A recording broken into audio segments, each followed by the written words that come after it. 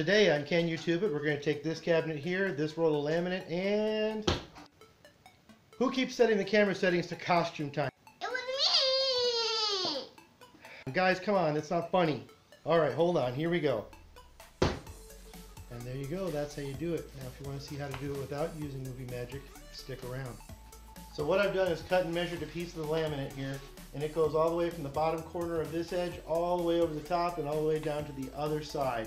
What I'm going to do is align this up with the back side of the cabinet, and so it's overlapping on the front. And I'm going to take my time and slowly work my way up, trying to peel this laminate onto the cabinet, making sure I don't leave any air bubbles.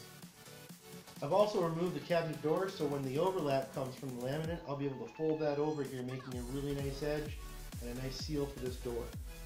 So I propped this up with a piece of wood to create a little gap at the bottom here, which will allow me to slide the paper just underneath the lip of the cabinet. So as I'm aligning up the back corner of this cabinet, it'll be a nice smooth edge along the bottom line, and then I'll align this all the way along the back side of this. Once I get to the top, I'll align it there before I start rolling my paper. So as I do this, it'll be one straight uniform edge going along the back side of the cabinet, and any excess I can wrap across the front and cut off. Okay, now that I've got my corner set, I'm going to start removing the backing from the adhesive and sticking it to the actual cabinet itself. For those of you who've never worked with contact adhesive before, the larger the piece you're working with, the way more difficult it is. Smaller is better when you're first starting out to get a feel for how it sticks, how to work the bubbles out.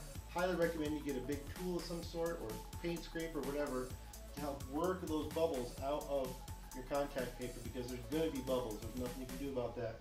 But working them out early pays off big at the end. And you have to do it inch by inch by inch.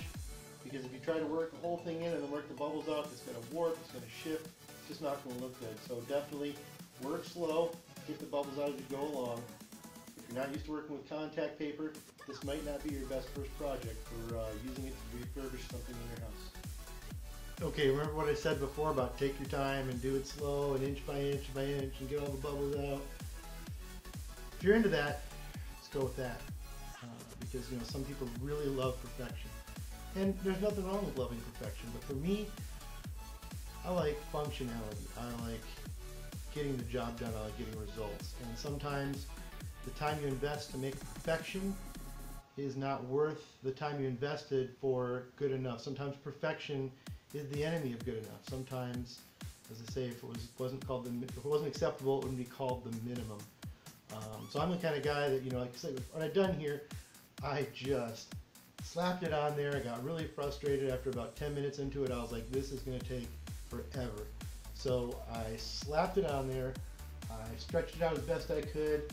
I smoothed it all down. I had a ton of air bubbles. I got most of those out. I had a hair that got stuck in there. I'm not getting that out. So yeah, if I was at a store and I was going to buy this, I'd say,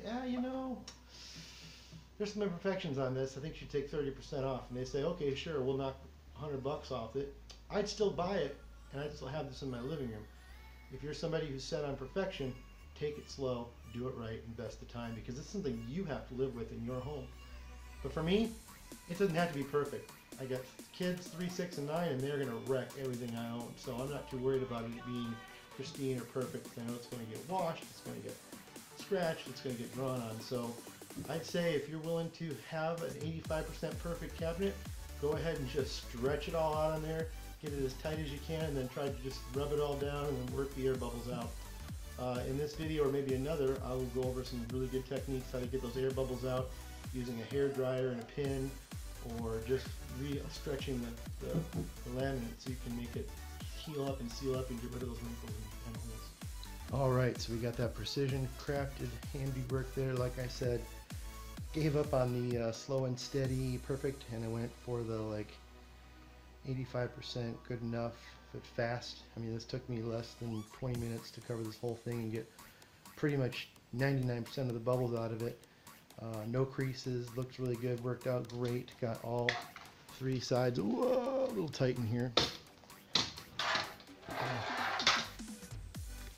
So yeah, all 3 sides done. Not a whole lot of overlap. Looks pretty straight. Looks really good.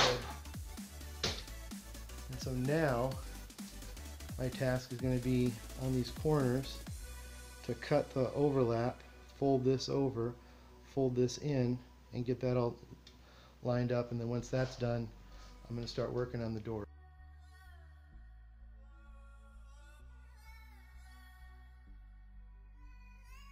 So for the sake of transparency and good YouTubing, I'm going to actually remove this whole bracket so I can fold this tape in better.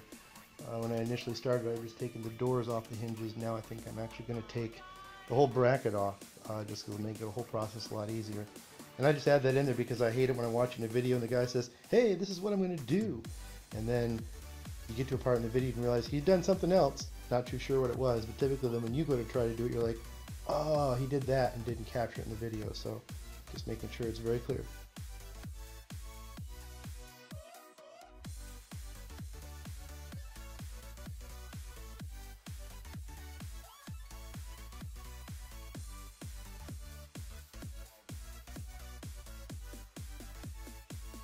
Okay, so I've trimmed this part here and cut it out so it fits over this lip, and then this part curls over and goes underneath. And then I trimmed across here and bent it over this side, and I left it long enough that I'm able to bend it along to the inside without interfering with the hinges here.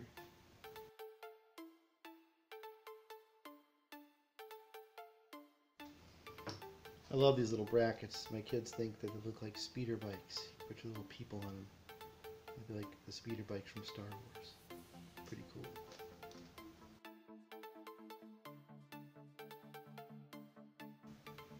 Now with the door, I'm going to do the same thing as I did with the cabinet. I'm going to start from just the lip on the back side, come over the top, all the way down to the bottom, and then just a little bit underneath. Before I can get started, I need to get rid of this little handle right here. Nice. So if you lack the ability to remove things with the power of your mind and the tip of your finger, a little screwdriver takes the nuts out of the back, and you just to make sure when you have these fixtures, you hold on to the fixture and keep the screws in a safe place so they don't roll away. Okay guys, do you want to see just how amazing I am? Just kidding. Completely lucky. Check this out. Sorry for the bad lighting angles. But do you see this? That's the seam right there for the door. And all my lines lined up pretty much perfectly along this seam to match up with the door. And here, just to prove it, here we go, a little live action video. Here we go, look at that. Oh, wrong door. Look at that. It lined up perfectly. And I swear to you, my fellow can YouTubers, I did not do that on purpose. Just by the grace of God, that all lined up. Thanks again for watching and have a great night. Bye-bye. Aw dang, that is a huge wrinkle.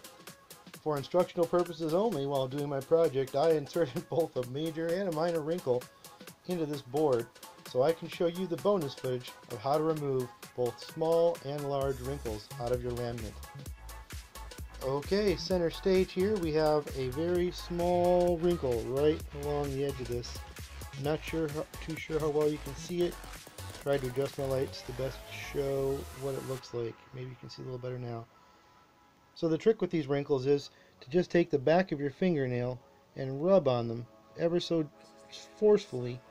And what you're going to do is kind of get some finger skin and your fingernail on it. And that's going to heat up the laminate and kind of relax it a little bit and allow you to rub that wrinkle completely out. And what happens is the rest of the laminate around it will also warm up a little bit, and it will begin to absorb the excess laminate and smooth it out. You may not get it completely gone, but you're going to get it gone well enough that probably you're the only person that's going to notice it was there. But the key is that friction. That friction heats up the laminate and causes it to smooth out.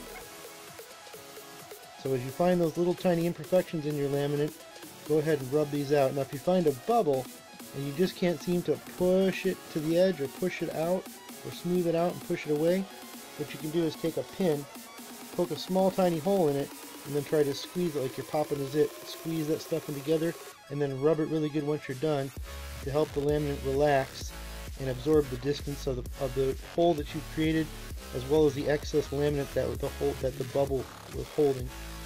So try that out. Now with these larger wrinkles, you're going to have to do something a little more severe to get this to relax and stretch out. So what you're going to have to do is grab yourself a hair dryer. Maybe not everybody has one of those, so if you don't, you could use a heat gun, which if you're a girl, you probably have a hair dryer, and if you're a dude, you probably have a heat gun, but there are plenty of dudes with hair dryers and plenty of girls with heat guns, so by no means I'm trying to ruffle any feathers there, ladies and gentlemen. And if all else fails, what you could do is get a wet towel or a wet washcloth and put an iron on it and try to use steam. The idea is the steam is going to relax the laminate and allow you to force this wrinkle out.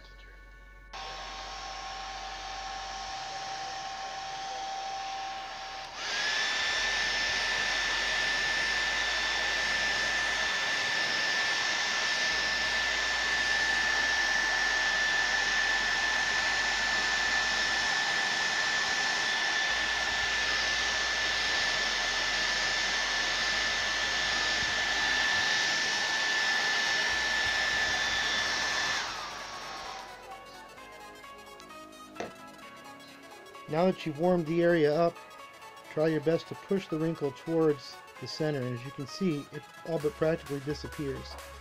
The idea is not to heat this up so bad that it melts the laminate, but that just makes it flexible and pliable enough where you can push that wrinkle out.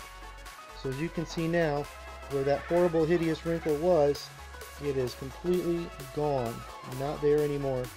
Now, as you can see on the edge here, I still got a little work to do on that, but where that original huge crease was, is completely gone, just due to the help of a little bit of a hair dryer and a little bit of time.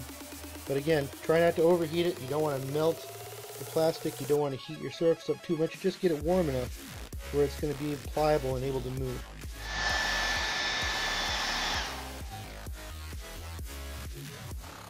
As you can see, as I heat up that last spot, that last bad crease just disappears. This also causes the plastic to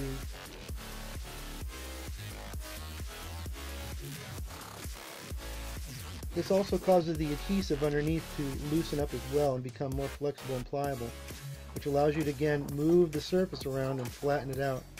So when you're done with your project, go ahead and give it a good once over and check to see if you can find any creases or bubbles, and then try to push them out as best you can, and if not, grab the hair dryer, the heat gun, or even your iron and remove all those blemishes from your perfect project.